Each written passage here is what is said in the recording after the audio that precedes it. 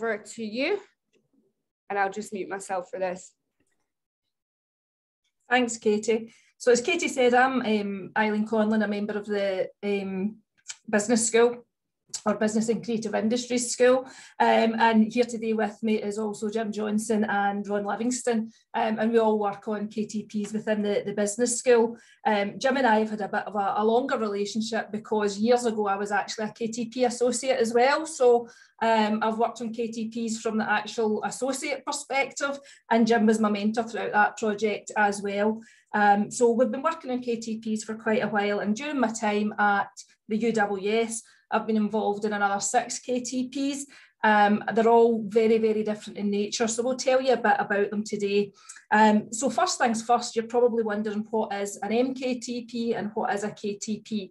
So traditionally, we had what we called knowledge transfer projects, and it was where a team of academics got together with an associate, placed the associate in a company and worked on delivering a project for that company that was innovative in nature. And usually the knowledge transfer projects had a sort of scientific orientation to them as well, and they had to be innovative in nature. However, it was identified that actually there's quite a lot of business and management skill sets that companies need, and that there's the opportunities for actually having management knowledge transfer projects. And so funding became available for management-specific knowledge transfer projects. Jim and I worked on an application and got one of the first management knowledge transfer projects granted or awarded in the UK, which we're still working on just now. It's a project called Inspiring Projects in Glass. But we're well versed in the sort of funding process and what we have to do to make sure to obtain the grant that we're doing something innovative. So it's funding from the government, either be Innovate UK or BASE. The funding tends to range on an average between 150,000 and £250,000. That's to cover all the expenses of employing an associate and such like, and any additional funding in terms of equipment and things like this that you need to deliver the project. And the projects vary in time length as well. So an average project would maybe be 24 months, but we have got projects that are running for 27 and 30 months as well. And that obviously influences the grant that you can obtain as well. But as we've said, the main thing is that whatever the project is, it has to be quite innovative. And in some instances, it might not, the knowledge that you're transferring into the company might not be innovative to you, but it's something new and fresh to the actual company that you're working within or helping deliver the project in as well. But there's quite a robust application process. So you are obtaining this grant. It's quite a large grant, and so you need to invest time and effort into developing the application in the first instance. And the first thing you've got to do is identify a company of interest, a company that is interested in embarking on the knowledge transfer project journey with you. And that company has got to meet certain criteria as well. So you'll work with the KTP Centre headed by Stuart Mackay and his team in identifying companies of interest. It may be somebody that they're already working with, or it might even be somebody within a company that you know within your own network that has got potential for a knowledge transfer project. And the sort of first steps are identifying the company, identifying that it's feasible for them to do a knowledge transfer project, so they're financially stable and such like. As I say, Stuart Mackay works quite a bit in that area. And then identifying what the company's needs are and how you could support that through a knowledge transfer project. When you've identified what the company's needs are, you then have to look for a wider team to deliver the project as well. So what skill set do you need? What mentoring do you need for an associate to be able to deliver the actual project throughout the 2 years?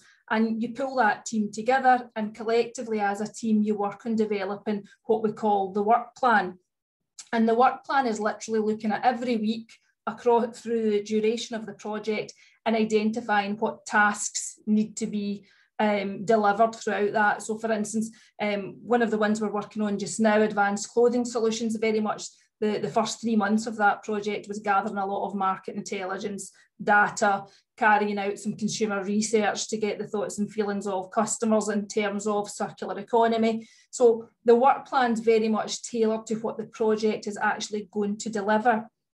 Now, in terms of the work plan, it's to be really detailed and it's to show impact and innovation and deliverables for the company. And Stuart Mackay's team is very good in giving advice on how to tweak this, how to edit it. You can even ask them for samples and they'll show you samples of previous work plans as well. And again, they've got a good, it's good to take their advice because they've got a good pass rate for obtaining grants. And also the wider team and the BCI school will help give you input as well if you need support in those areas as well. Alongside the work plan, in order to obtain the grant, there's also an online form, which is mainly completed by Stuart Mackay and his team, but the academics submit some CV information and some impact benefit information onto that online form as well. Once you've completed all the paperwork, you then have set dates throughout the year where you can submit for a KTP, a grant or award. And then you've just got to wait to see whether you're approved or whether you're rejected. And the awarding body will give you feedback on what was good about your application and what could be strengthened about your application as well. So you do get advice in terms of how well your application's been written as well, which you can take forward for writing further applications. As I say, the grants are quite large sums of money, and so you've really got to show how you've been innovative and what the impact and the benefits on the company is going to be, and also where you can get your research insights from as well, so how the knowledge transfer project is going to contribute to the body of knowledge as well. So it's trying to capture both of those sort of perspectives in the one application form.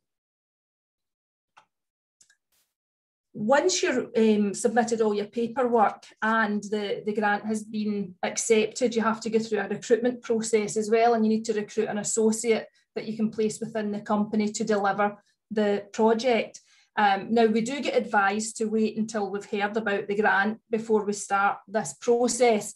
However, it is a lot of paperwork, so sometimes while you're waiting in the grant approval, it's good to start writing the recruitment information that you need in order to advertise for the job as well. And a couple of the documents that you have to write is the job specification. So you need to go back to your work plan and really look at what skill set do you need the associate to have, but also what mentoring skills that you can pass on and where you can train the associates as well. Sorry, I see Katie's got her hand up. Yeah, sorry, did you switch slides there? Because it's not switched for us. I've been switching them, but I've just noticed they're not going. Wait till we see. So this was the application process, identifying the interested company, identifying what the needs are. So that's like a pre-visit and a discussion with the company and Stuart Mackay, looking for the right academic team to support the application, spending a lot of time developing that very detailed work plan, completing the online form in conjunction with Stuart Mackay's team, and then awaiting for your approval and feedback, which then moves you on to the recruitment stage. So you've got to write a very detailed job specification, and you will have support from the human resources team. So our support's usually Susan Gormley and Christine Murray and Marie at HR or at Pod give us support with the job specification, but really it's down to us as academics to detail the information on that job specification and really highlight what skill set we require from an associate. And what you've got to remember as the associate is a new graduate or a graduate that's only graduated within 5 years. That's the sort of criteria. And therefore you won't have everything that you need within the associate, but you need to be able to upskill them in particular areas as well. So you need to identify what's most important and then what would be like skills that you would like them to have, and then identify the other areas where you know you can offer a lot of support in those areas as well. So then you write the job advert as well, and you're also responsible for, HR will promote the job advert, but they ask you to try and promote it throughout your channels like LinkedIn and things like this as well. They'll even ask you if you know previous students that you've taught that might be interested in the job, and to send it out to your own networks. And then you get involved in the shortlisting process for applicants as well. So what I would say is it's good to look out for the pod training sessions in terms of recruitment, advertising, and shortlisting as well. I actually went on a mini college course that Human Resources sent us on, And it was just to upskill in this particular area, so you're fully equipped to be able to go through this process and get the right applicant or the right person for the job at the end. So you go through the shortlisting applicants, you arrange the interviews, and you carry out the interviews in conjunction with the academic team and the company. You also have to approach the business school and fill out what they call a SAR form, and that's to get permission to recruit an associate. And all that paperwork has to go back to POD, and then you need to agree an actual starting date and the actual agreed salary as well. So you go through the whole recruitment process before you actually get to the stage where you're involved in delivering the KTP project. So there is a lot of sort of paperwork pre-KTP that you need to be aware of in terms of obtaining the grant in the first place. However, once you start the project, you've got access to a company which gives you some great research opportunities that you can capitalise on. So you've got that access to live industry data. In areas where the company needs research, you can be carrying out that research and using that information for further publications and such like. So for instance, I was speaking about advanced clothing solution. That's one of our KTPs that's involved in the circular economy, obviously in the area of fashion and clothing, and they do rental wear. And that has given us access to a lot of information that we're currently using to write a book chapter on the circular economy, highly relevant just now. We fed into COP26 and things like this with the information that we had from the company as well, but it's given us an opportunity to gather information that enhances our research. But it depends on your project where the opportunities will arise, and part of a KTP is that you will get papers published and that you will go to conference and speak about the work that you're doing. So a couple of the other opportunities that I've personally had is working with Albion Environmental. They are a waste management company, but also a training facility. And to set some of their marketing objectives along the area of customer service, we had to develop a measurement tool for them to manage their customer service. So this was really interesting for me and for my personal research, because this is the area that my PhD's in.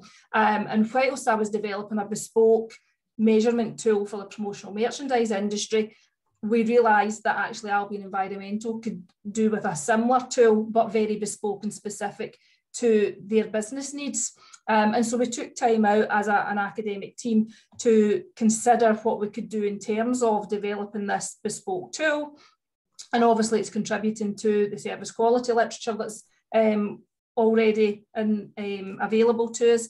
And we've developed this tool that capitalises on both the service quality literature around education and sort of university education and things like this as well, but also around waste management, and it's sort of merging the aspects of both together to develop this measurement tool. We've implemented that within the business, and we've got some good stats now that we can use to help set our future marketing objectives. But for us as an academic team, we're now looking to target conferences in January, and then further develop that into journal articles as well. Another area that we've managed to gather insight and data from that we're developing into journals, and hopefully we'll get them accepted. You know that's just getting the information is just the first part of the process. It's what you do with it after that's important. We've also been using a model which is Keegan's International Market Selection Model, but across a few of our KTPs, Advanced Clothing Solution, and then also another one with Modo.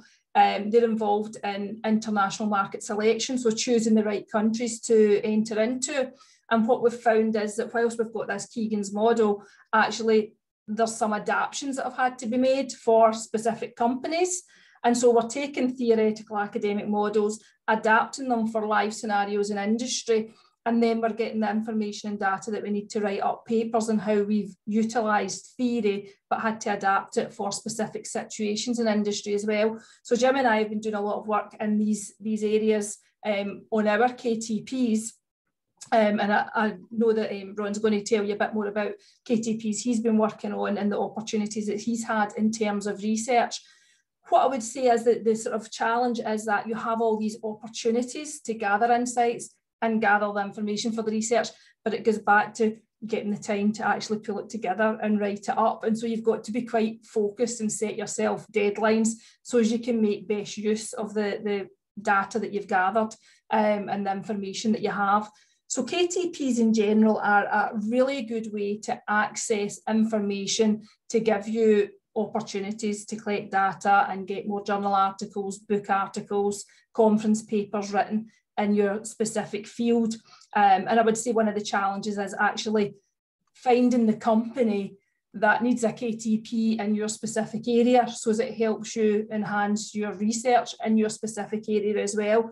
I've been quite fortunate that the KTPs that I've had have all looked for marketing strategy and other areas within marketing that I'm studying. And the Albion environmental one was unanticipated, and it actually just came up. I was like, you know, this is similar to my PhD, and we could be doing the same as an academic team for Albion and really delivering something that's useful for the company in terms of a measurement tool, but also useful for developing our research careers as well. So thanks for listening to the presentation, and I will hand you over to Ron now, but if you've got any questions, we'll have a good chat after Ron's presentation as well. Excellent, Eileen, if you can stop sharing that. Yeah, there we go. Thank you. And I will pop my one up here. And you'll have heard Eileen refer to someone called Stuart Mackay, and I see Stuart's on the call, so welcome, Stuart. And when we get to the Q&A session, Stuart is the key person in our university. In fact, I was reading his newsletter just as a wee aside from the KTP Centre.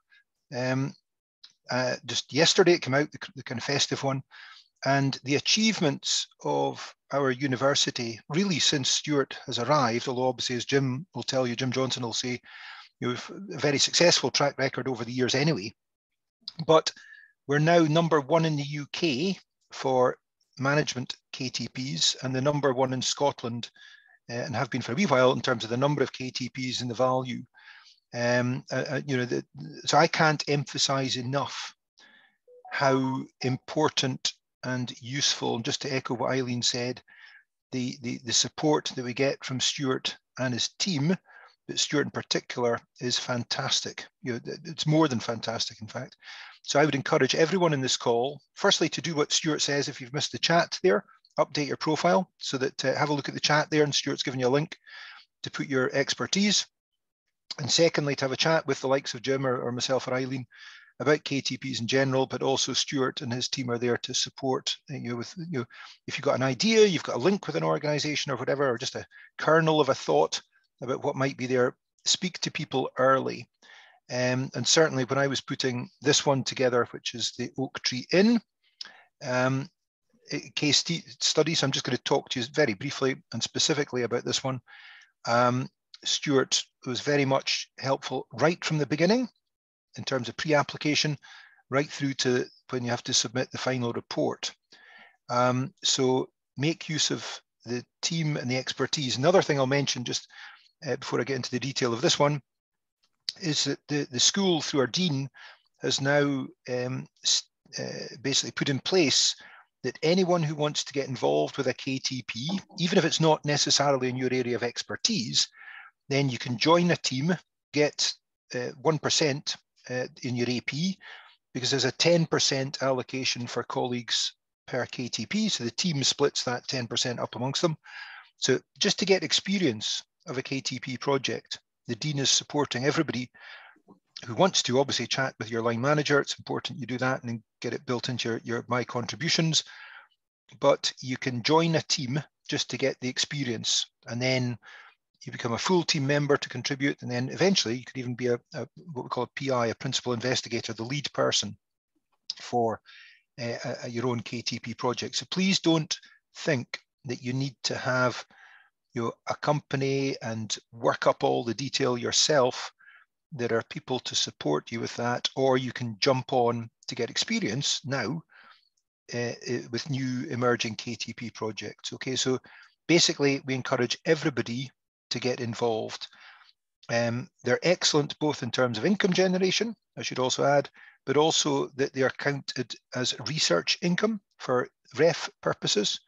So for when the next ref cycle comes round, and whenever it's going to be 2027 or 28, income from now until then, the census date, income from KTPs will be counted towards your ref submission. So it's very important as well for your kind of personal profile and career, as well as being just an excellent thing to do for all the reasons that I'm just about to mention. So Oak Tree Inn, if you fancy a trip out over the winter period or when the weather's better, then at a place called Balmaha, which is on the banks of Loch Lomond, just on the southeast corner of Loch Lomond, about 40 minutes drive from our Paisley campus.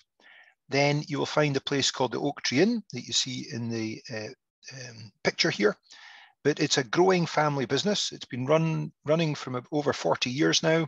Started off with actually a one-person electrician's business, and they expanded. And they now have a range of different businesses, from what you see here, which is an inn, a restaurant. They have accommodation now across this building and other buildings for over 90 people. They employ well over 100 staff. They have a drive-through coffee place near Glasgow. They have another cafe in Aberfoyle. They've got another seasonal cafe in Luss on the other side of Loch Lomond. So if you're driving up towards Glencoe or Oban, you would pass that. And they're also into some property development. So they've got some properties that they rent out or renovated and have done up longer term. They've got a share in a bakery in Dumbarton. They used to own another hotel in Blainfield, which is near Milngavie, if you know the geography of Glasgow, northern Glasgow. So they've been diversifying. And the main challenge with the Oak Tree Inn, looking at the KTP, because you've got to have a project that is eligible for the KTP criteria. And for a while, that meant that you had to look at, normally some form of kind of innovative product or some way of, in terms of some form of innovation approach. But now you might have noticed on the front page of Eileen's first PowerPoint slide, a small M before the KTP. So there is a big investment now from Innovate UK, which is the big government nationwide initiative under which this falls. And they have developed management KTPs, and Stuart will correct me, but I think initially it was about £25 million of a budget, and they're very keen on the management KTPs. So it is about how can you improve processes, management skills, competencies, strategic areas of focus, looking at supply chain management, all of these different areas that really fit firmly and squarely in a business school. So they're very much encouraging these sort of KTPs now. So the Oak Tree Inn, their challenge, and you've got to, as I say, you've got to be quite clear about the challenge that you're trying to help. The challenge of the Oak Tree Inn, in a nutshell, is it's a family business. They've been very successful up until the start of the KTP, and continue to be so despite the pandemic. But part of their challenge was that they were very much no planning, no systems in place. It was basically a family business that built it up to over £3 million of turnover. They wanted to get to £10 million turnover, but they needed different ways and different processes in terms of managing the business, as well as some technology being brought in terms of dashboard technology and management information systems, so that they could make decisions on evidence-based data. So it was really quite a transformation for the business, but establish, and Stuart and the team and Jim and others can help you very much refine that focus that you need to include within your application form. So 2 slides from me, hints and tips. Number 1, absolutely, if you're wanting to be part of a team, or you've got an idea yourself, or over the Christmas period, you meet up with someone who runs their own business, or maybe is a senior person within a company, and you think, oh, we could work with you to help you solve your particular issues and help you transform your business in an innovative way, then liaise early and closely with our UWS KTP Centre. Also, what you need to do is, I think in the preamble, Jim, if you were on the call, Jim was saying, no KTP is the same. Everyone is different. So you really need to think about how you can tailor that whole experience to the company and to the organization. It needs to meet their needs, but you also then need to balance the needs of Innovate UK. And of course, you need to balance the needs and what we can contribute as a university. So it's a kind of triumvirate. But just as one simple example there, Eileen mentioned about recruiting and that whole process. And so therefore, the KTP starts way before you get you frame up your application, you discuss it with the company, you then work on your application, you submit it, you get feedback, hopefully it's approved, but you also get feedback. Then you start to recruit your knowledge transfer associate. So just as an example, because it's a family business, we knew that it was very important that the person who was going to be employed full-time for 3 years on this project would need to fit in with the family. So we actually had, obviously, normal, you bring in application forms, and we had a first round of interviews that was actually held in the conservatory of the family home. So they got a tour of the business out in Balmhaferst and met people, and then they had their formal interview doing a presentation in the conservatory of the family home. And then we narrowed it down and we did a second interview again in the family business with the father, Sandy Fraser, and 2 of the sons who were also there present, to do follow-up interviews. So we added in that extra step because the family wanted to make absolutely sure they were getting the right person in, which indeed they did. Because the peculiarities of the business was the family are there 7 days a week, 24 hours a day, which was one of their challenges. But a KTP associate had to be comfortable enough working in that environment, but the KTP associate also had to then, from the family side of things, had to over time be able to work with them. LMC is the local management committee meetings. So these are held every quarter, every 3 months. Now these are very important occasions. So once the KTP is up and running, you have a pre-meeting right before the project even starts. And then you have these every 3 months. And these are very important. You have someone from the kind of Scottish, west of Scotland rather, KTP Centre who attends those. In my case, it was a guy called Jerry Black, who's excellent support. But you need to make sure for these meetings, because this is where basically they report back to the funders to make sure that the public money is being well spent and that you're on target with your objectives.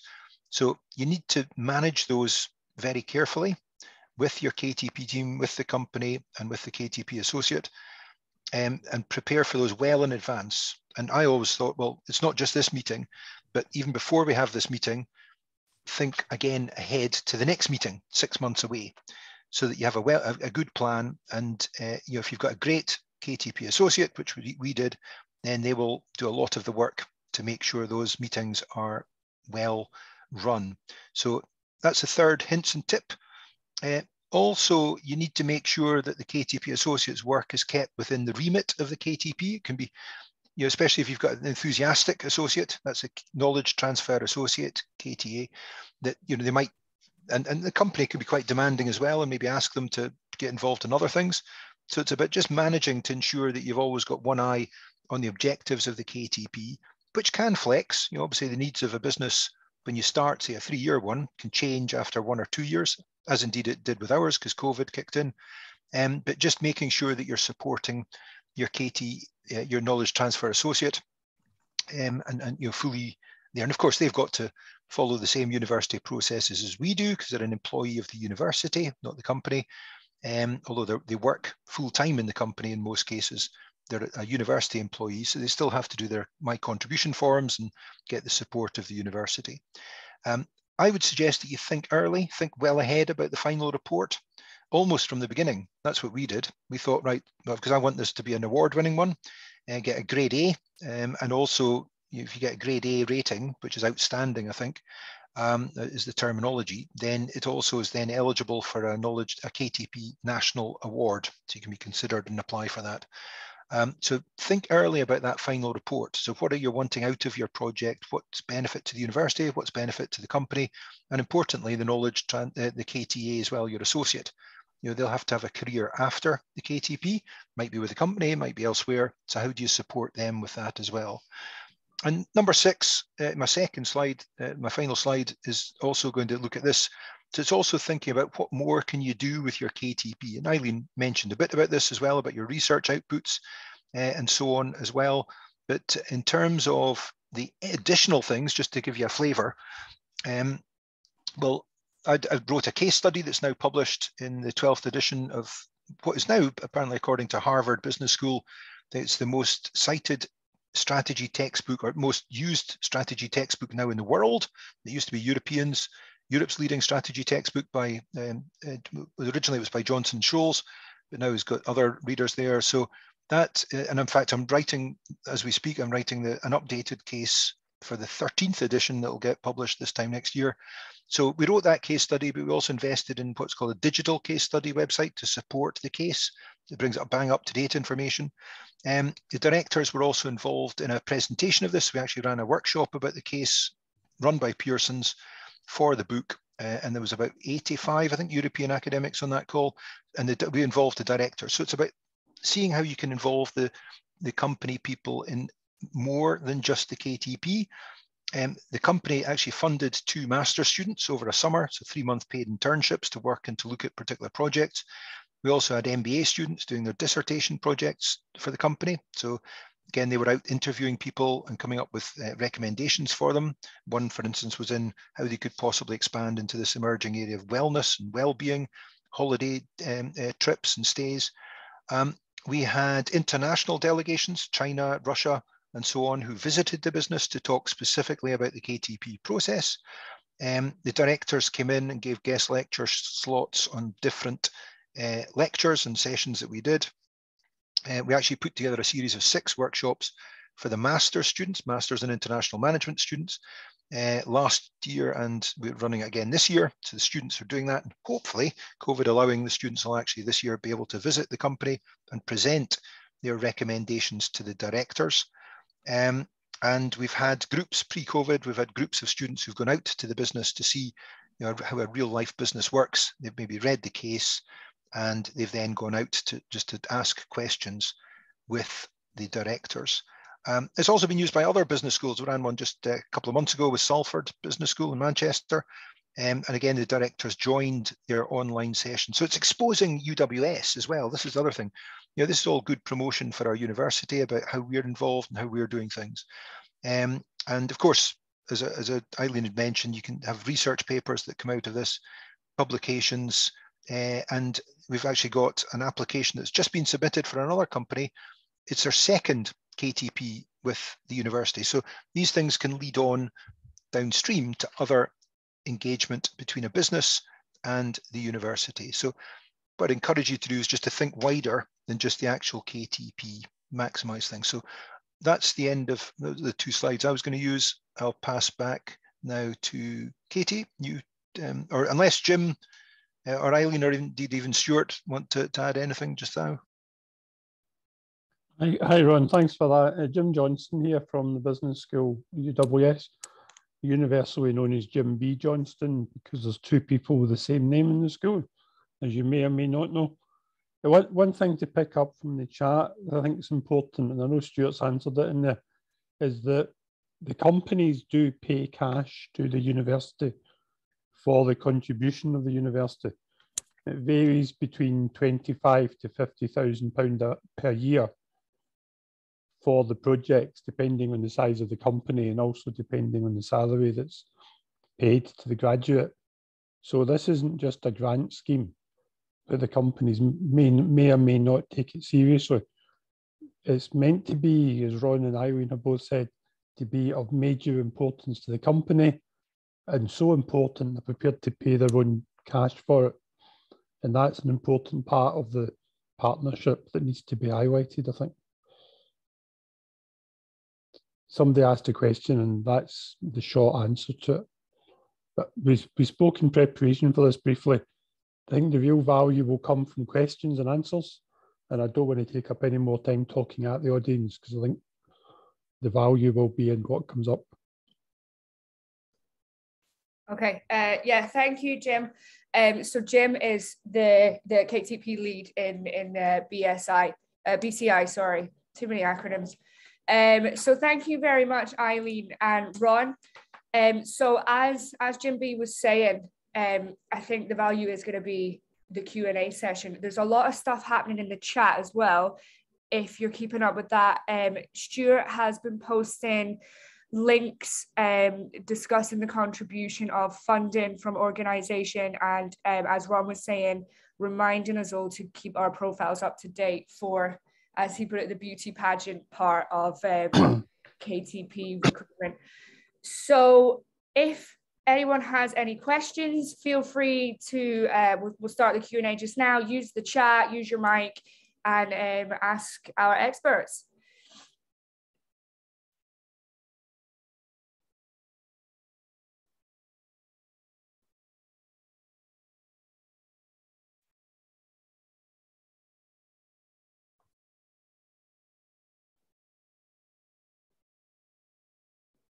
Wojciech.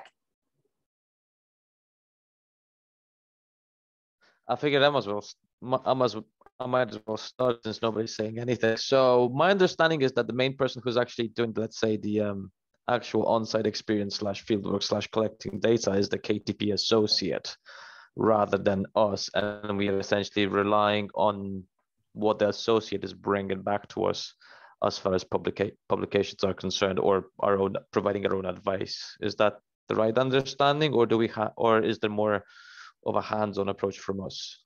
Thanks for that, Wojciech. The best way to understand the associate's role or the graduate's role is they are finishing their apprenticeship by doing the KTP under the direct supervision and guidance of the academics. So in the old days, an engineering apprentice could be 6 years, and the first 3 or 4 years of theory and basic stuff, and the final 2 years are under the close supervision of a qualified engineer. And the KTP model is essentially the same as that. So they're not working on their own like they would on a dissertation that we criticise them. They are working to our guidance, instruction over how to do it, because we are seen as the experts.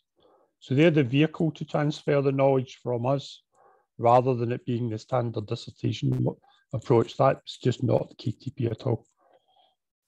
Okay, so basically our, let's call it, hands-on experience is quite limited once we've recruited the associate. It's more like they're the intermediary between us. It depends on what's actually happening at the time as well. So sometimes you're okay to leave the associate to deliver part of the project, and sometimes you need a lot of your input. And usually when it comes to the area of research, that's when you're putting in a lot of input as well. So for instance, at Advanced Clothing Solutions, we were carrying out consumer research, and Karina and I spent a lot of time with the associate designing and developing the research. She gathered the information in terms of utilising the company database and things like this, but we were involved in the design. And similarly with Albion Environmental, because that was my sort of background area for customer service, and I had the sort of technical or theoretical knowledge, if you like, I brought that to the party, and Heather sat with me, and we also included the director from the company, and we then developed together the model that we were going to use for testing for customer service. So the involvement varies depending on the task being delivered at the time. But even at that, you're involved in week-to-week discussions with the associates. You're always getting information fed back to you about the project as well. So, and it does give you good access to client bases and working processes as well. And just to add maybe to that, Wojciech, your knowledge transfer associate is in it full-time, in terms of that's their full-time job, and our role as academics is there to give the academic knowledge transfer input into the project and support them. But there is this kind of nominal 10%, if you like, in terms of which is what roughly equates to half a day a week. Nominally, I would stress what Eileen says, sometimes you might find that you're doing more than that 1 week, but then at another point or phase in either the year or the project, it's maybe slightly less. But critical to this, and I can't stress this enough from my experience and from others, and in fact, I did my first KTP project in the late 90s with a company that was actually in the creative sphere called Curious Orange, that for those of you who are into music will know maybe that's actually the title of a song by a punk band called The Fall. So the director at that time, based in Glasgow, was an ex-punk, and he named his company, which actually went on to do very well as a creative media industry. And from that I was there as you're kind of learning the ropes, if that's the expression in terms of the KTP. The first thing I learned, to re-emphasize this, is the importance of getting the right KT knowledge transfer associate.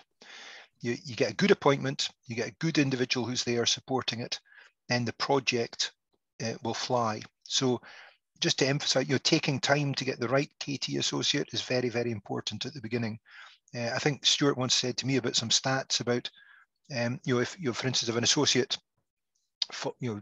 doesn't do so well, then I think, well, sorry, the other way around. If a KTP project doesn't do so well, quite often it's because the associate has maybe either struggled or has left the project early, and you have to replace them. So getting that person right is one of the golden keys to a successful KTP. Yeah, I would echo that entirely. And I know Christine Riley's in the call, or was in the call, that recently we went to re-advertising a role rather than taking somebody that they weren't confident about. Because as the funder tells you, if the associate's not doing the work, then you have to do it as the academics. So it's that crucial you find a good associate. Because the nominal 10% is actually written into the contract between the university, the company, and the funder. So that is they expect you. In some companies, half a day a week is 4 hours a week. Some companies, it's 3 hours a week. Some companies are flexible, and some want you there down to the minute. That's not typical, but it does happen. I noticed Alexandra's got a hand up. I don't know if anybody else has. No, I think Alex. Thank you very much for the rounds of presentations. I really find it really helpful, and especially to get a grasp of the wider opportunities that can stem out from those projects, to actually help us do interesting things that are beneficial for both parties. So that was very, very appreciated. The question, however, is more about the pragmatics of the kind of financial feasibility. I was trying to read through the comments. I think Stuart said something about 33% of contribution from small and medium-sized enterprises towards the project. And my question is about the process of how does this look, that checking of feasibility in terms of finances, and from the practical perspective, where do you start having this conversation? What kind of tools or tips you recommend for actually, trying to sell to an organization that idea of a project? Well, that probably is easier to done, but how do you actually start that conversation about what do they need to present in terms of their finances to have that project going?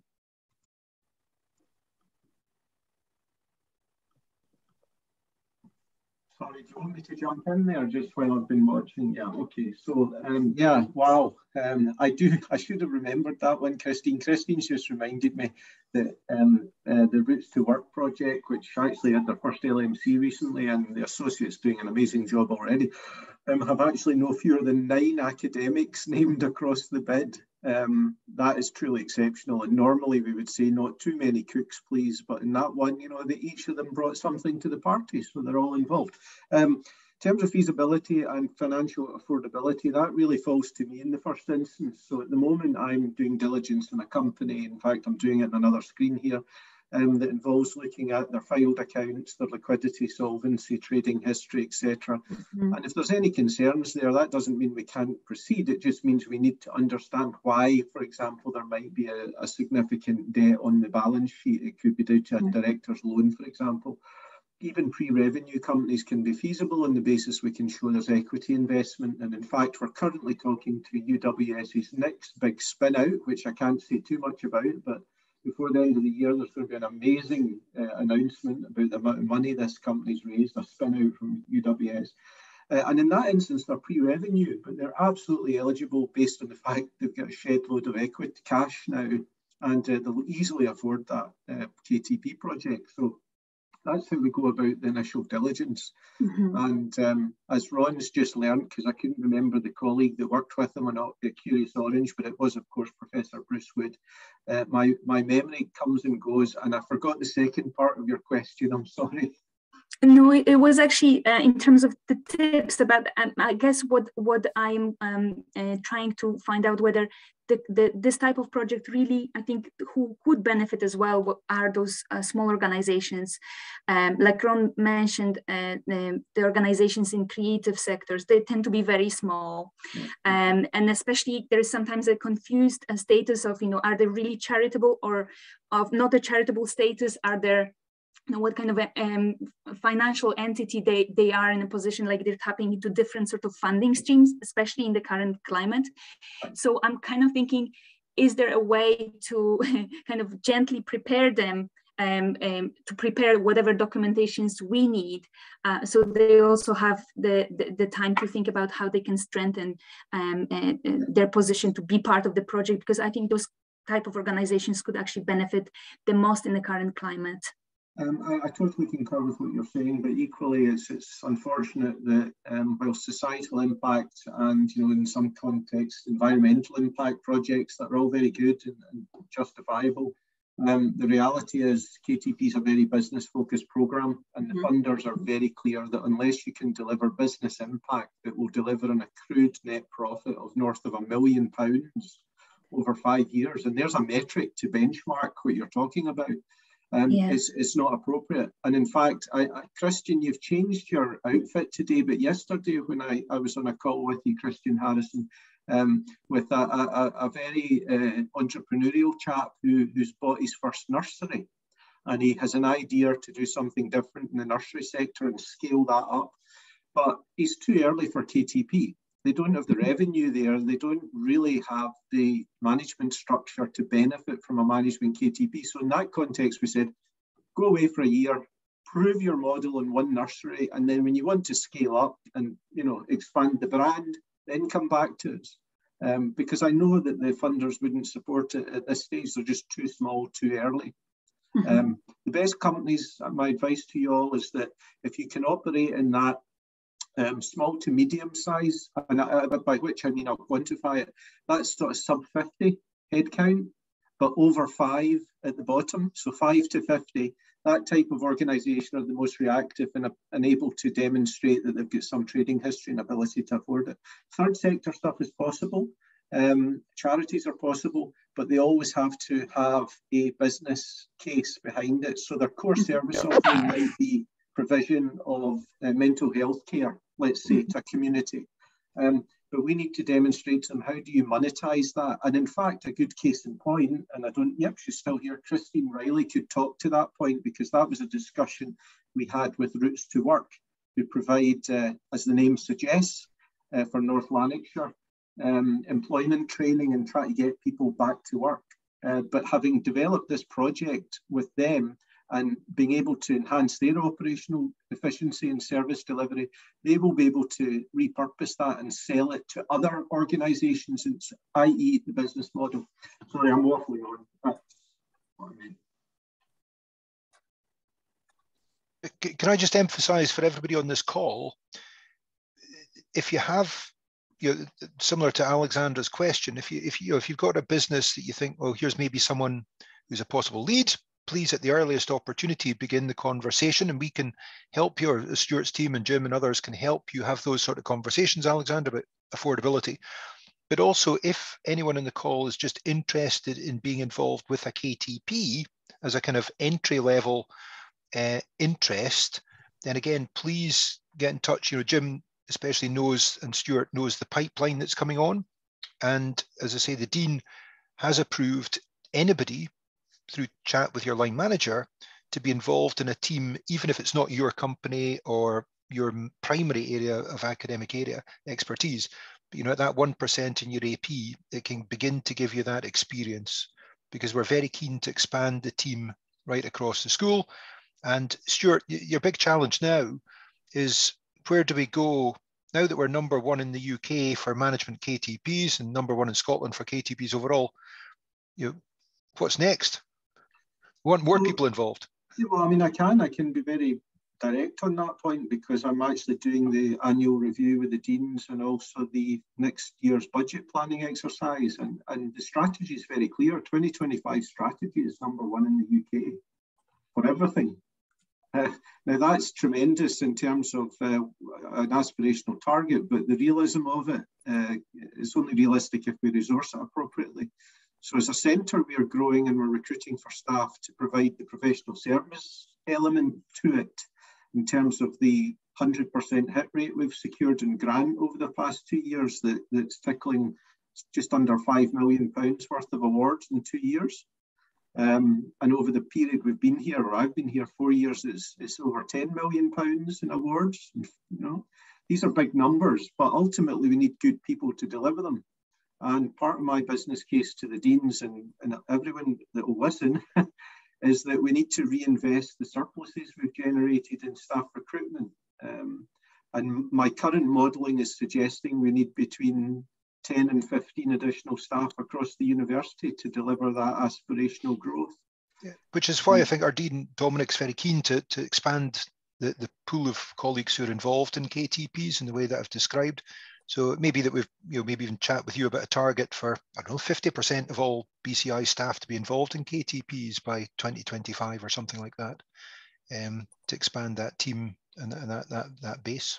The one thing I would leave you with, because I'm conscious I need to go to this other meeting, is that the biggest risk we're seeing, and one of the most unpalatable things that I come across, or least digestible, is when we recruit, or rather when we fail to recruit. We're given 9 months to recruit an individual when we get the grant award, and we're seeing increasing challenges in terms of getting people in. These associates typically will be on salaries mid-30s, you know. They're early stage career professionals. We recently advertised a digital marketing one at 45k with a performance bonus, and we got 2 applicants. And the problem is, in a couple of our projects, in fact, business school projects, we are running up against the 9-month deadline. And if we don't recruit, we have to hand the grant back, and that's a £500,000 loss to the uni. So, you know, recruitment is the biggest headache that I've got at the minute. We're talking to Pod about maybe using more professional recruitment channels through LinkedIn professional recruitment, rather than S1 jobs and jobs AC. But you know, you frankly would be like gold dust, and you would go in right to the top of my list of priority projects if you had a company partner that you brought to us and you said to me, we've also probably got a good associate lined up for this. Now, we have to be open and honest and transparent in our recruitment. But, you know, that is the biggest headache at the moment, finding associates. That are good enough. Sorry, Katie, just to add to that, is, another way of putting, I think what Stuart says, and this is certainly my view, your standard graduate who would be very good on a multinational graduate apprenticeship programme or graduate traineeship programme is not always going to be good for this, because this is a bigger strategic challenge from day one. So you're looking for the best of the best possibly, and ideally with some industry experience as well. The other thing just to say, just because it's not emerged, there are 17 or 18 colleagues in the business school working on KTPs at the moment at various stages with various levels of experience. So they may not be talking about it. Some of the work that we're doing is pretty confidential in many cases, but the highlights, Stuart's got the 25 words we can highlight on all the projects that we're doing. That's public information. That's not anything in itself confidential, although the details can be. It's worth having a look at that to see the whole range of them, and come and talk to myself, Stuart, Eileen, because we've been around this a long time, even if it's an idea. Because one of the ones that Christine Riley's working on, Routes to Work, that only came along because one of their directors had previous experience of a KTP, and he thought that the organisation might benefit from one. So he approached me and said, what do you think? And I went, it's a bit different, but that's a good thing as long as it meets the funding criteria and benefit. It is a social enterprise. It is an unusual sector.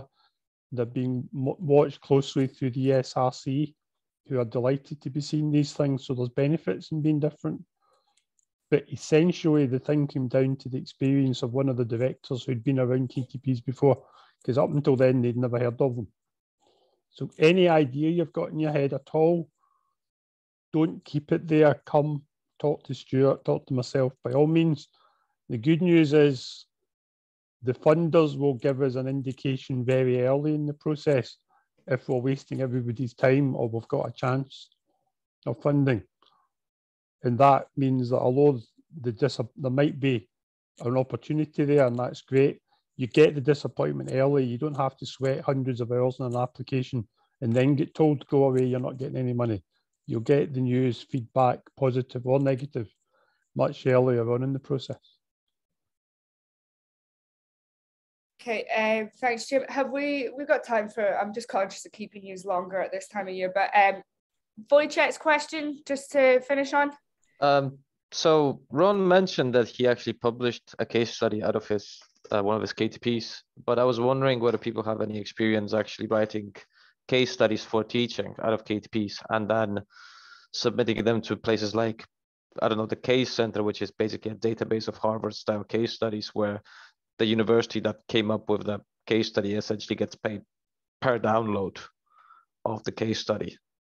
Has anyone actually tried doing that out of a KTP?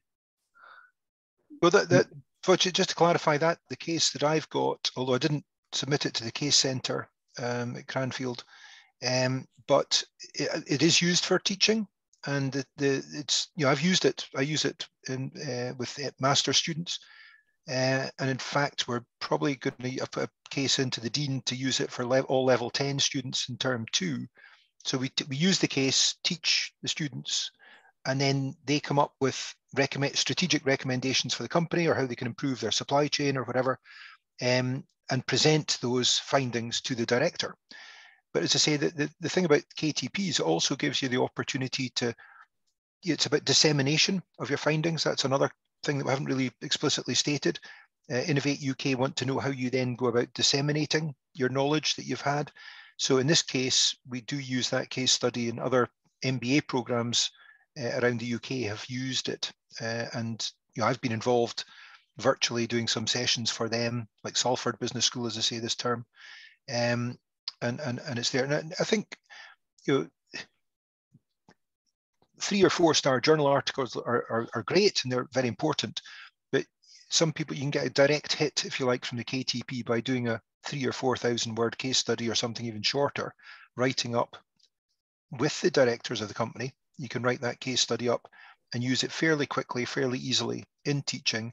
And if you've got that partnership with the company, because they're kind of UWS's best friends, they're often more than, senior people from the company are often more than willing to come in and talk to the students.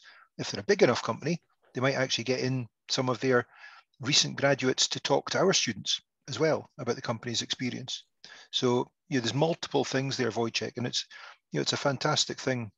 You know, what you're saying there, the case approach. I'm a great believer in case study applications.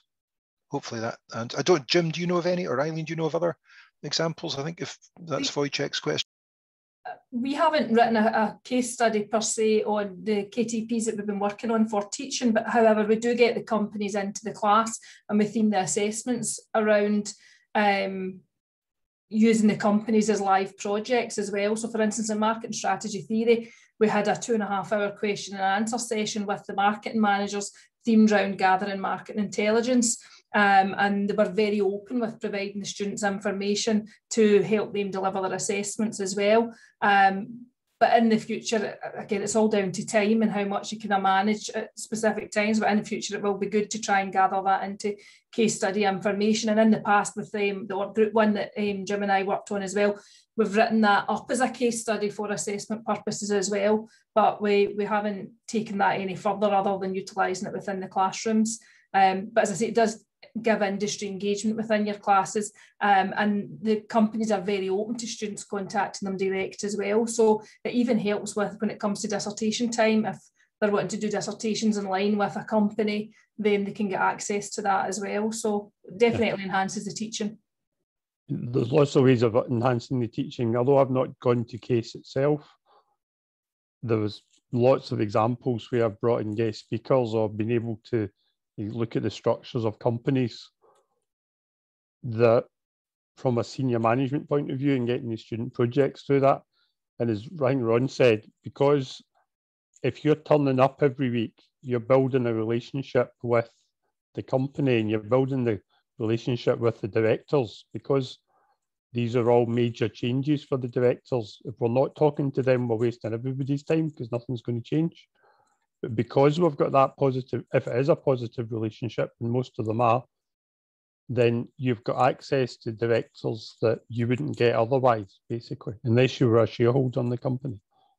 So you can get access sometimes to anonymised data, but data that can be held in confidence, if not, that the students simply wouldn't get otherwise. And we were actually identified at UK level a few years ago now by the QAA as the best example of a university in the UK at actually improving graduate experience and outcomes through the use of KTP and feeding into research work. And that was picked up by the QAA. There's also, this is just coincidentally, one of the American publishers are talking to me at the moment around literally case study being published in one of their textbooks. That's something they would pay for. Not taking it any further yet because the conversation only happened last month, but they are looking for this type of stuff. And they're followed up literally today, given what we're doing with companies. Okay. Thank you very much, guys. I'm conscious that that we've ran over the time. So are we okay to wrap it up here? Is there any burning last comments or anything? If I could ask very quickly, given that Ron suggested that there is this great opportunity to learn about the complexity of this project as a part of the team, is there a shortcut apart from talking directly to our line managers about how to progress and be part of such team? Well, my suggestion would be you want to be in there at the start of the process, Alexandra, and everyone. So maybe have a chat with Jim, who's probably best placed to know what KTP possible projects are in the pipeline. Mm-hmm. Look at those, and then obviously there'll be a principal investigator, a main lead for it. And Jim will be liaising with them about the application. So, maybe early in the new year, have a chat with Jim about what are in, or even following this call, drop an email, find out what companies are in the pipeline. Maybe it's one of those that might be attractive to you. Have a chat, and then we'll support you. Absolutely, it's a given, if you like. Just the discussion with your line manager is more of a courtesy. But we encourage and will support everybody getting involved in these right from day one. So is that clear? Yes, thank you. No All right. Thank you, Jim. Thank you, Eileen, and thank you, Ron. And thanks everybody for taking the time out, to come. The next one is on the 12th of January. So it'll be Christian back doing that. But if I don't see any of you, have a great Christmas. And thank you for coming today. Yep. Thank you. Have a good Christmas too. Thanks all. Bye. Cheers. Bye. Thank you. Bye-bye.